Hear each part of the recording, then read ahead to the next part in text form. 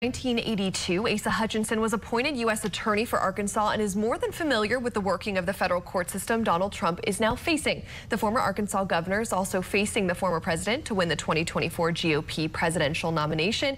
And Governor Hutchinson, back on Morning Rush. I think we have our technical issues resolved, so thank you so much for joining us, and we hope you can hear us now. Absolutely, I can hear you just fine. Wonderful. Awesome. All right, so what you have read of the indictment as a former U.S. Attorney, how strong would you say this case is against Trump? Because I think when you listen to one group of people, they say, hey, this is open and shut. There's nothing that is questionable about this. You listen to another group and they say that this is a hoax, this is a political attack, it's all very personal. And so those are obviously two different things. So how strong is this case, the evidence, everything that was listed out in what you've read of the indictment? I have reviewed the indictment, and it is very strong, both factually and legally. And this is a worrisome day for Donald Trump. And while he tried to turn this into a campaign rally, I think he understands the seriousness of this and how he's going to have to face a jury on this question. And that's ultimately the determination of the facts. You mentioned both sides of the coin.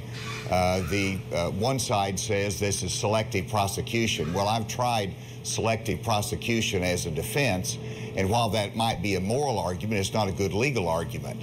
And so every defendant is responsible for the acts that he or she committed, and is going to have to go to trial on that, and you're not going to be able to use somebody else and how they were treated as a defense. And so this is going to develop. As a candidate, it looks like it's going to be a long process. And so the question is when the trial date's going to be set, when are the motion hearings, or when are they going to happen? You're dealing with classified information. That's going to delay things even longer. And so I wonder how this is going to impact and allow us to talk about serious issues in our country that we're very concerned about, from fentanyl that's hurting our country to Social Security and making sure it's strong for the future. It's going to be hard to deal with those issues effectively in a campaign when you have this very large distraction. And going along with what you just mentioned, the words quick and speedy trial have been used by special counsel Jack Smith. How soon would you like to see this case come to trial? How soon, realistically, do you think it possibly could come to trial? Well, it's important for America that this come to trial speedily. And we have a federal speedy trial law that says a case has to be tried within 70 days, but there's all kinds of exceptions for it, for motions and for understandable delays.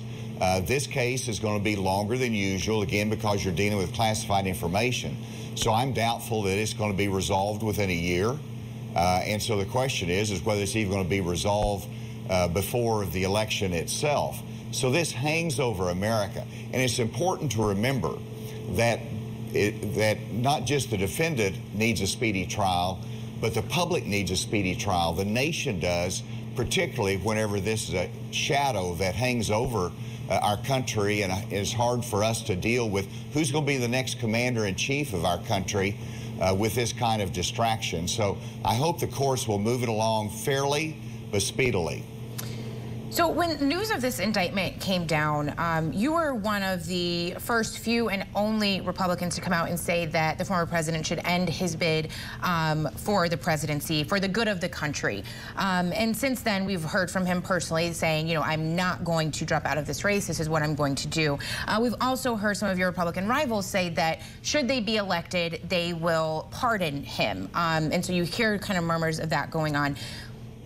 If it didn't take two impeachments, if it didn't take January 6th, if it didn't take all of these legal woes that he's now facing, knowing the people that you know and having the relationships that you do, is there anything that will sway your Republican colleagues to feeling differently? Or is there a rift already causing you know, some problems in the Republican Party?